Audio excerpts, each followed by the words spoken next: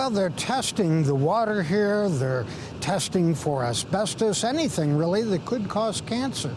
But so far, there's no indication that there is a common cause.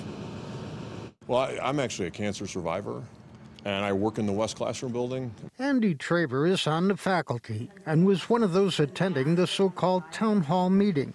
They were told it was last week when a faculty member who works in the West Classroom building got the bad news. She had just literally that day discovered that she was being diagnosed with a very aggressive breast cancer. It was learned another female faculty member had breast cancer, a third had liver cancer, and 2 years before a staff member died from lung cancer.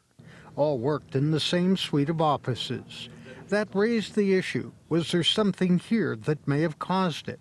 We literally have no data that suggests that building is unsafe. It's summer now, but the faculty comes back in mid-August. Then the students, like Braden Wirt. Initially, I walked in, I was a bit concerned, like we all have concerns, but I walked away feeling pretty confident. The decision was made that there was no reason to evacuate the building now. Traver, an executive in residence in the Criminal Justice Department, sees no need to worry. And I can understand the concern, but I also know that the university is doing everything it can to investigate the matter. They hope to have the test results back by August 6th, in time to prepare for the coming school year. Live on the Auraria campus, Rick Salinger, covering Colorado First. Thank you, Rick.